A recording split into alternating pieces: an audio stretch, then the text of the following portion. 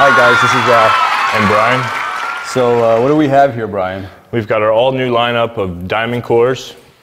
We have our original red ones that we've had for years now. Now the red ones are where? Page 98 of our catalog. Page 98 of the catalog, we have the red ones, okay.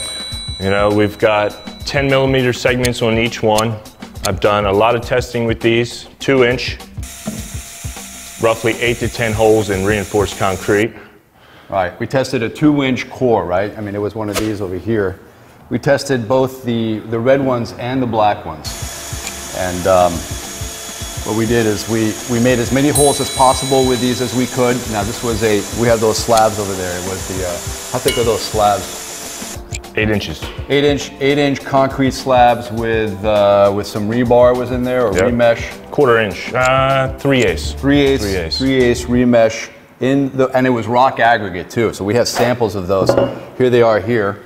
6,000 PSI. 6,000 PSI with rock aggregate with 1/4 inch remesh in there. You can see the little pieces of steel. 3/8? Yeah. Oh, it is 3/8, okay.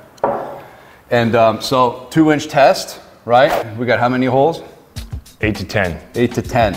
And then we did the same thing with the new black diamond cores. We call these the premium line.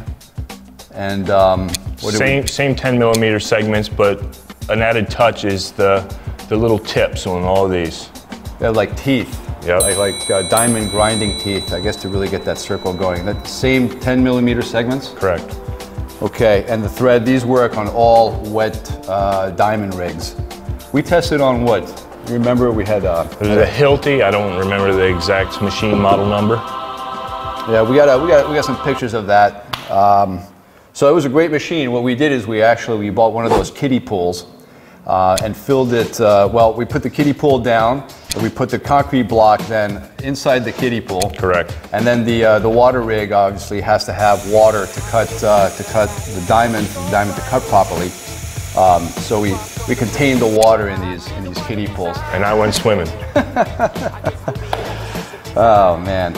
So what we decided to do was to make the red the economy line, and the economy line now comes in 15 sizes. We raised the diameter maximum. The new diameter is 8 inches. 8 inches. I mean, this thing is amazing. Look at this.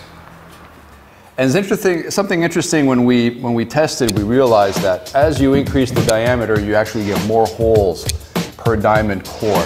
And then the premium line is available now in 6 sizes. That's the 6 key sizes. So that's going to be 2 inches, 2.5 inches, 3 inches, 4 inches, 5 inches, and 6 inch. This is a 6 inch here. This is it's a real nice product. So again, in the 2-inch cores, we got, what was the test results? 8 to 10, and the blacks was 22 to 24. 22 to 24.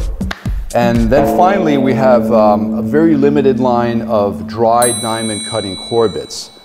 Now, what are these for? 7-inch angle grinder. 7-inch angle grinders, and I guess it's just dry diamond coring.